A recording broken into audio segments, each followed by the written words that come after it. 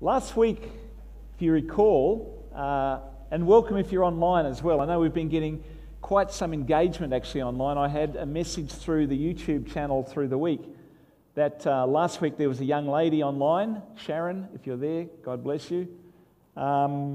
She had a complete healing of her knees. She knelt down to thank the Lord for what was going on. When she stood up, they were completely healed. I don't know if you remember last week, there was lots of knee things going on. So there's stuff happening out there and there's stuff happening in here, and it's all good.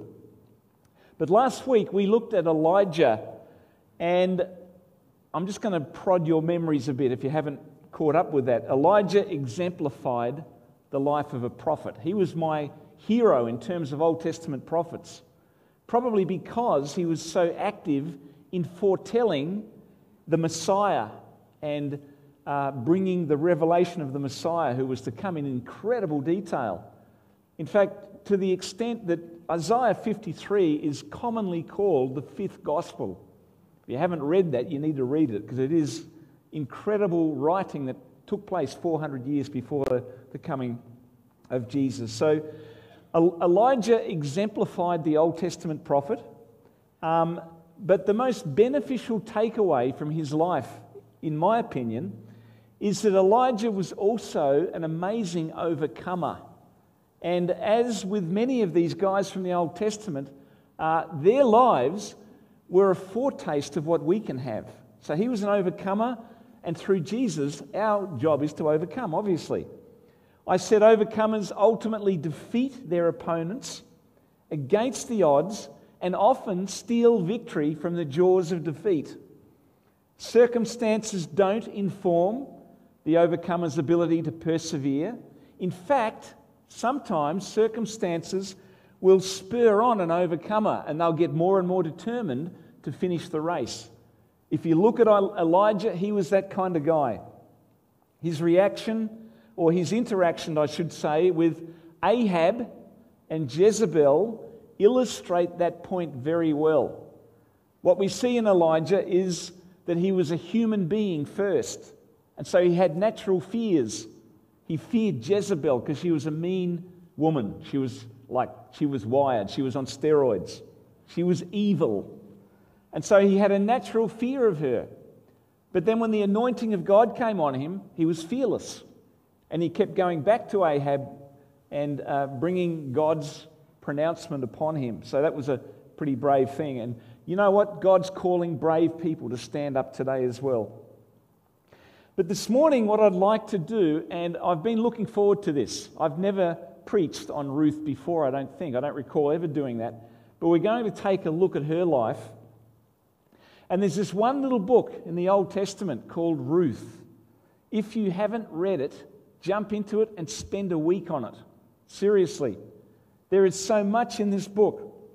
And it's a story. Ruth's story is a story of redemption. Now, when I say story, often we think of fiction and we equate stories with fiction. This is a true story. This is the story of a young Moabite woman.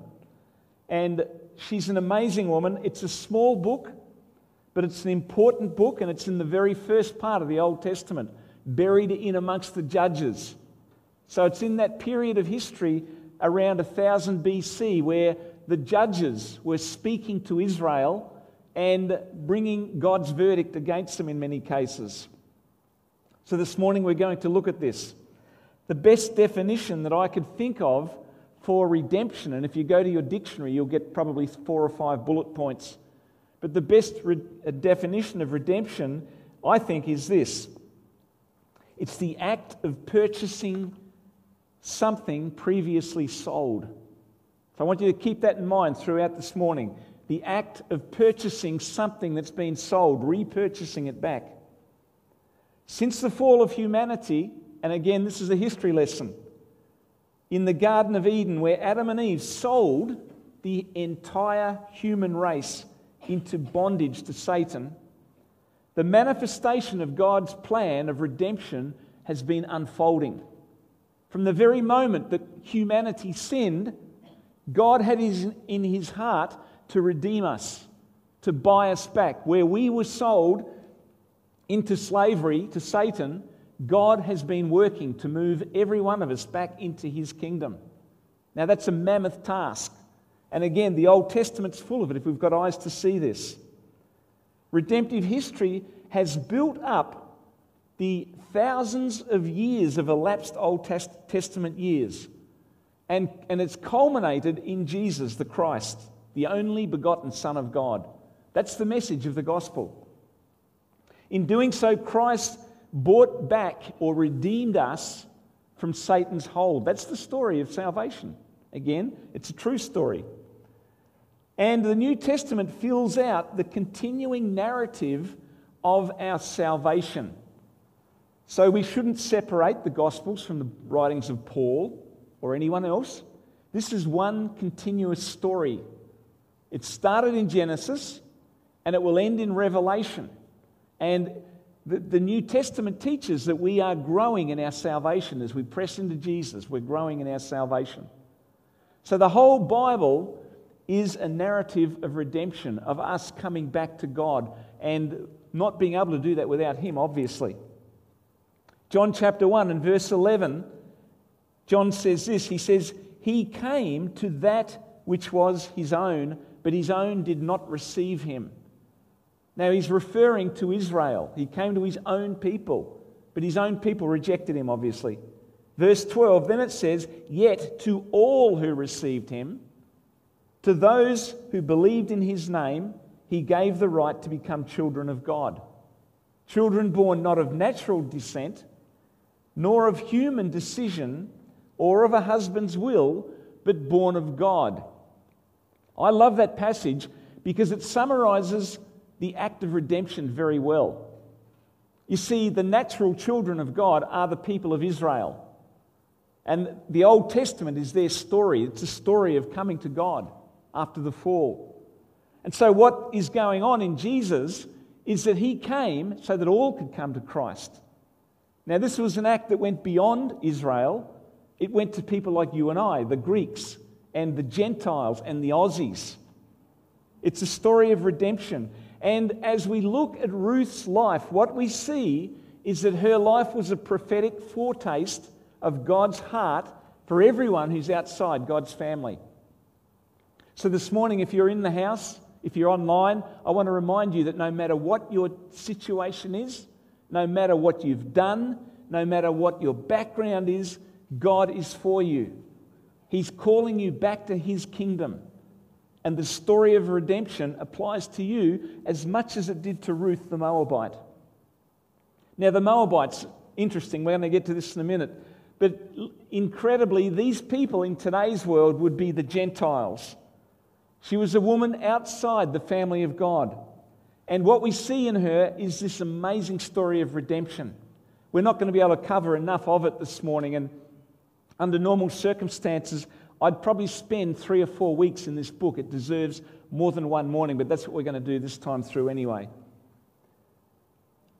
Before we jump right into this, I want to just give us a little bit of background into Ruth, because I think that's necessary. So this book of Ruth was written around the time, as I said, the Old Testament Judges, and we can probably date it somewhere between 1350 BC and around 1050 BC. So it's just before the prophets. Ruth was a Moabite. The Moabites and the Ammonites were both descendants of Lot. Remember Lot, who couldn't look back, otherwise he'd turn into a pillar of salt. And so the beginning of these tribes, as with many of the descendants that weren't of Israel, wasn't very palatable. You look at the beginning of the tribe of Moab, and it's not a great start to the world. They were enemies of God, full stop. They were people who were outside God's favour, and in many ways, Ruth was in that situation.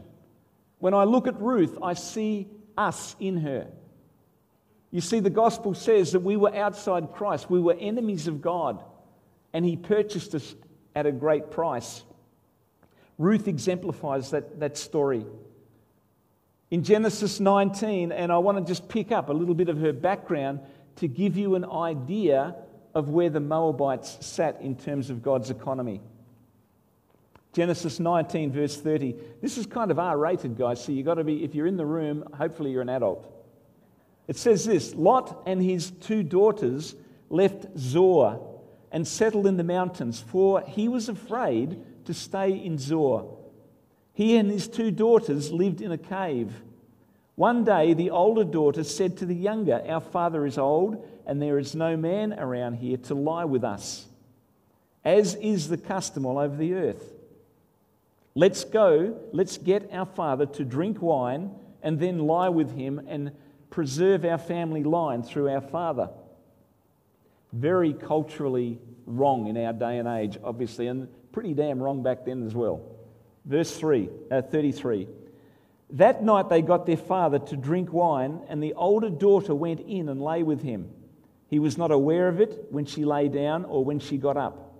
The next day the older daughter said to the younger, "Last night I lay with my father.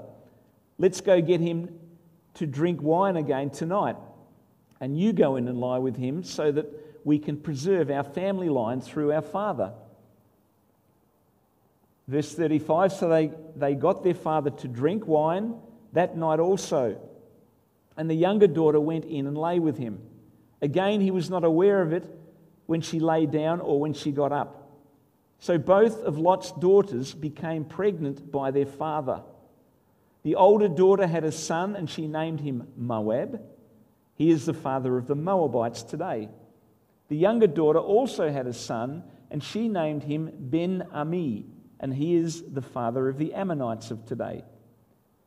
So this is the kind of story that when you go searching in your family tree on Ancestry.com, you don't want to find it.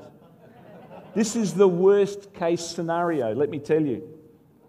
The Moabites were definitely enemies of Israel. They'd broken every law in the Old Testament covenant. Deuteronomy 23, here's one example. Verse 3, "No Ammonite or Moabite or any of his descendants may enter the assembly of the Lord, even down to the 10th generation." So the sin committed right at the beginning of the birth of this tribe was enough to keep them separated from God for 10 generations. They were hated by God. And that's a harsh thing to say. But the act was abhorrent to him. And there are many ways we can learn about God's plan of redemption when we look at what happened to Ruth, because she descended from the Moabites. And we're looking at less than 10 generations. Ruth's life shows us that no one is beyond the reach of God and his incredibly amazing grace. That's the story we get from Ruth. So there's a little bit of background. And here in Ruth 1 and from the verse 1, it says, "In the days when the judges ruled, there was a famine in the land, and a man from Bethlehem in Judah, together with his wife and 2 sons, went to live for a while in the country of Moab. The man's name was Elimelech,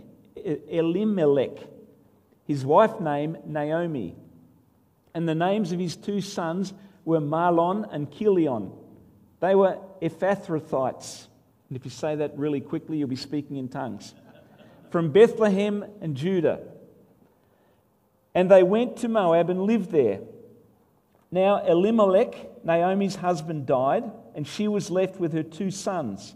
They married Moabite women, one named Orpah and the other named Ruth, after they had lived there for about 10 years.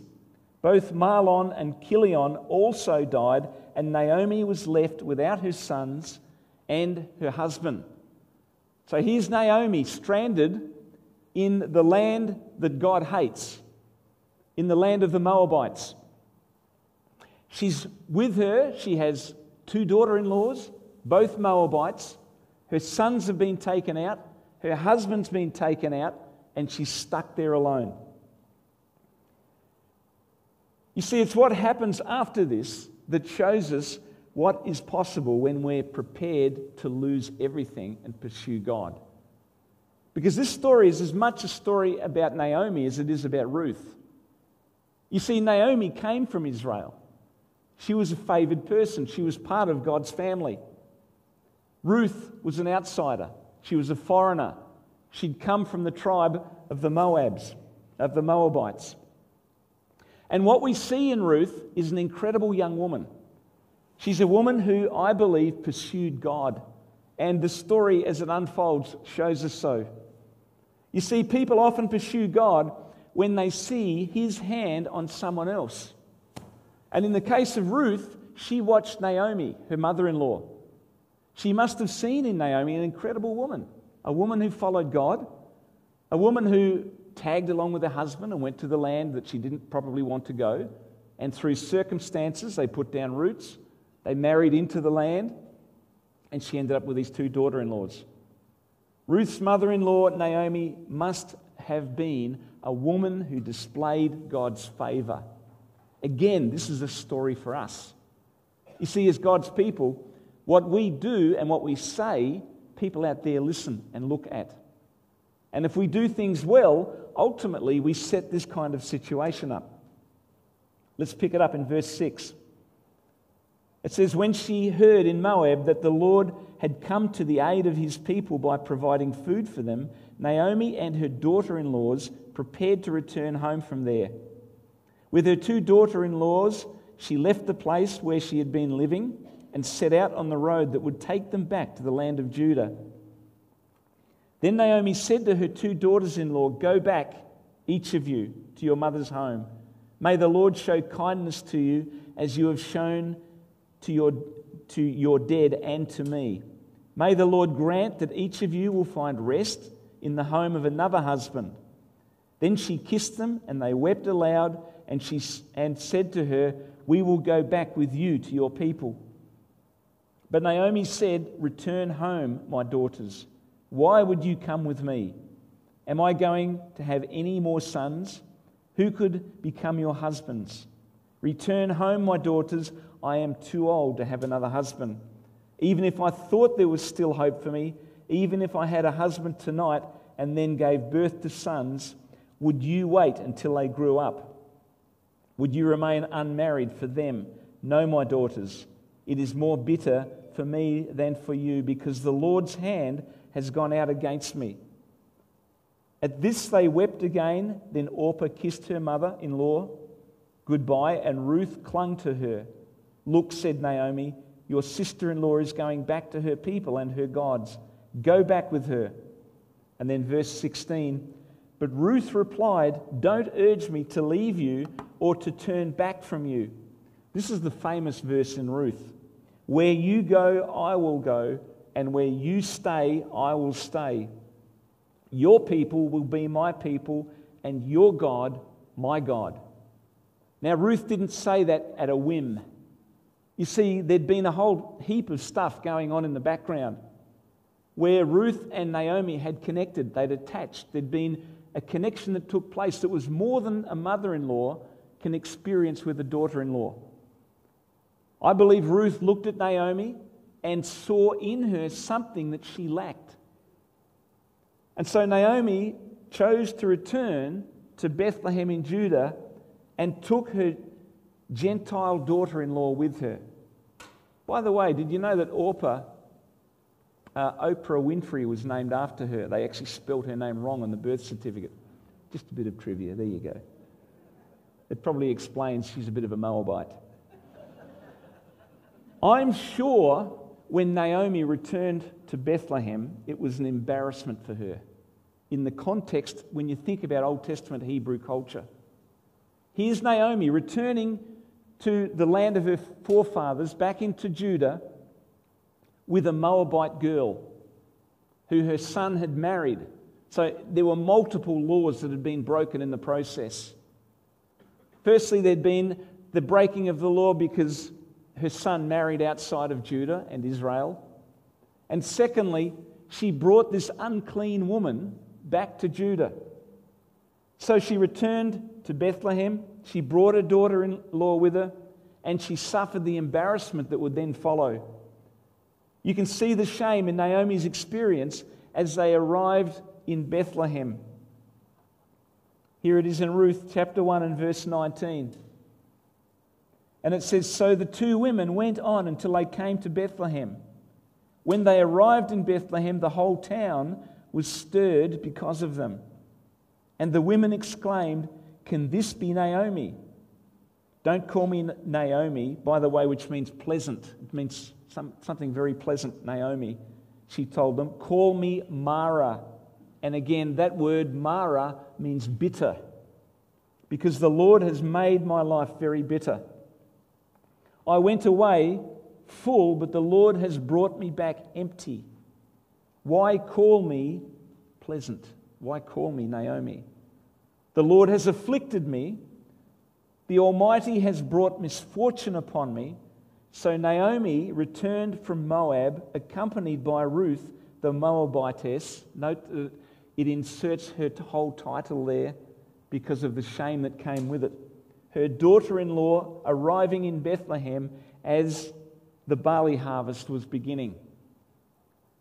So here's Naomi, cringing and creeping back home. She's the typical case of the prodigal son, coming back and bringing all the shame with her, bringing her daughter-in-law with her. On the other hand, in Ruth, what we see is a woman who saw something in Naomi that she wanted. She'd connected with her, she had become dependent on her, and she saw something in Naomi that was far more attractive than going back to Moab and finding another husband. And so Ruth really set out to pursue God. And then what we see on the other hand is that God also set out to pursue Ruth. You see, I often think about this. I know that in this room we have a diversity of opinion in this room, and I love that about our church. No wonder the theology of salvation is so confusing. Here what we see is both classic Calvinism, or the fatalistic predestination of God going after Ruth and bringing her into the kingdom as if she was always destined to do that. And on the other hand, we also see classic Arminianism, or the free will of choice, where Naomi pursues and comes to Naomi, where Ruth pursues Naomi and says, "I'm going with you. Your God will be my God." And so we see both those things happening all at once.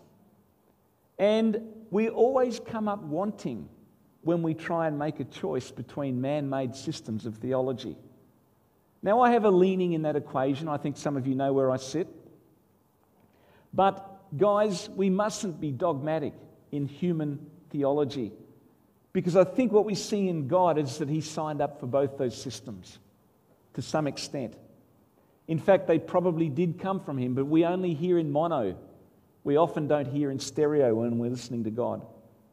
And so we often come up wanting, and we often don't see the many facets and paradoxes that take place in the kingdom of God. You see, a paradox consists of two truths that seem to be opposing. And yet what we see in God, who is truth, that He can hold these things in tension. If He gave us all the knowledge of salvation, our head would probably explode. We wouldn't be able to hold it. And so we develop systems that are two-dimensional. That's just a freebie, by the way. You can have that and take it away. Let's pick it up again here in Ruth chapter 2 and verse 1. Remember, God pursued Ruth. It says this, "Now Naomi had a relative on her husband's side from the clan of Elimelech, a man of standing whose name was Boaz. And Ruth the Moabitess said to Naomi, 'Let me go back to the fields and pick up the leftover grain behind anyone in whose eyes I find favor.' Naomi said to her, 'Go ahead, my daughter.'" Verse 3, "So she went out and began to glean the fields behind the harvesters. As it turned out, she found herself working in a field belonging to Boaz, who was from the clan of Elimelech. Just then Boaz arrived from Bethlehem and greeted the harvesters. 'The Lord be with you, the Lord bless you,' they called back. Boaz asked the foreman of his harvesters, 'Whose young woman is that?' She caught his eye." Now we have to understand a little bit about the Hebrew culture and the law. And I'm not going to give us a lesson on that this morning. Again, get into Ruth, check out the law, check out that I'm not telling you lies. But the bottom line is, when a woman lost her husband, it was the responsibility of the nearest relative of the husband to then care for that woman. And so what we see here in Boaz is that there's a distant relationship through the bloodline. There's a distant relationship. But there was a man with a closer relationship to Ruth, a relative of her husband. And in the law, this person was called the kinsman redeemer, kinsman meaning family. So his job was to redeem the relationship. He was the kinsman redeemer. Remember what redeem means? To buy someone back, or to buy something back that's previously been sold. So the kinsman redeemer would then look after the widow and would most likely marry her and care for her. But what took place here is that Boaz caught sight of Ruth and something happened. The chemistry started to happen. None of you guys in the room know what I'm talking about.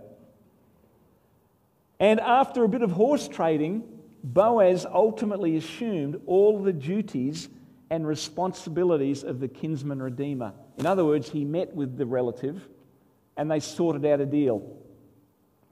This allowed Boaz the responsibility to act on behalf of Ruth's deceased husband. So that's basic. Now, we've got to be very careful with biblical culture, particularly Old Testament culture, that we don't translate it to the 21st century. We neither live out of that culture nor do we cancel it. Hello? It happened. It's real. We don't cancel culture, do we? I know that people want to do that today, but we're not going to do it here. And so this man had the responsibility now of caring for Ruth, and in fact, it didn't seem like too much of a burden to him. He seemed quite happy about the whole prospect. So this was a set-up job. And I go back to what I said just a while ago. This was ultimately God pursuing Ruth. He set the situation up. He was after her. And again, you can see I'm becoming more reformed again in my theology.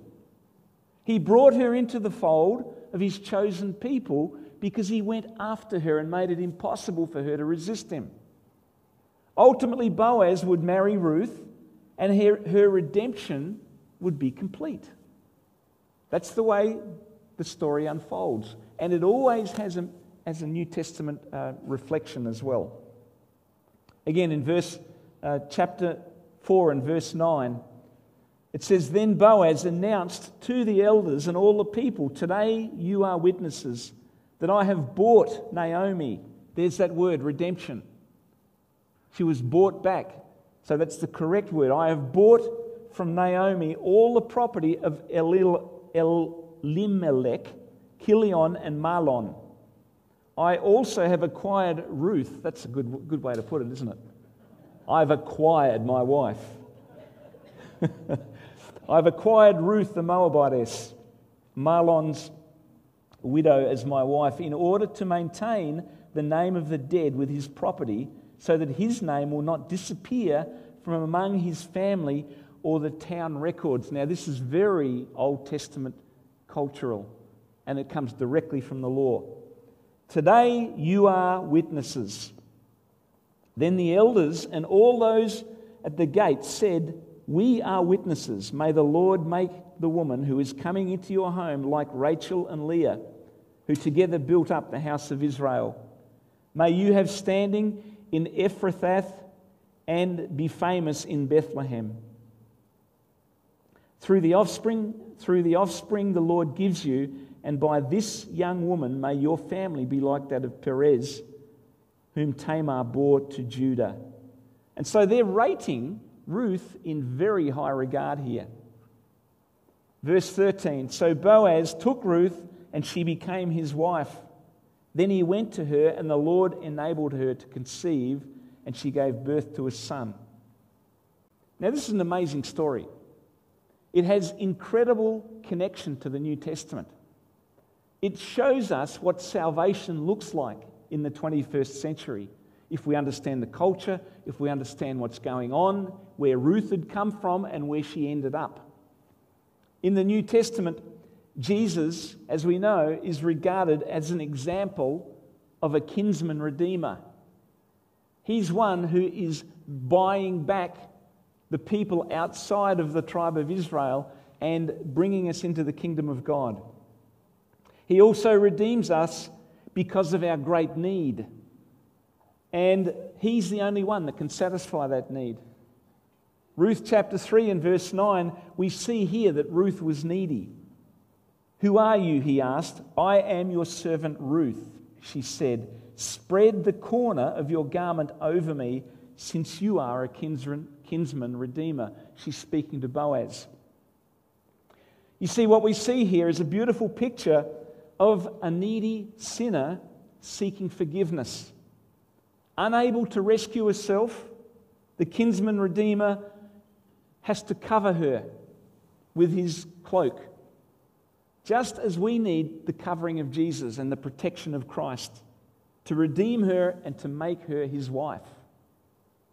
You see, this helps us understand the church as well. When we think about the church, we speak, and I love the way, Alana, you referred to the church this morning as her, because that's what we are. We are the bride of Christ. We are in the same kind of mold as Ruth. We've been redeemed.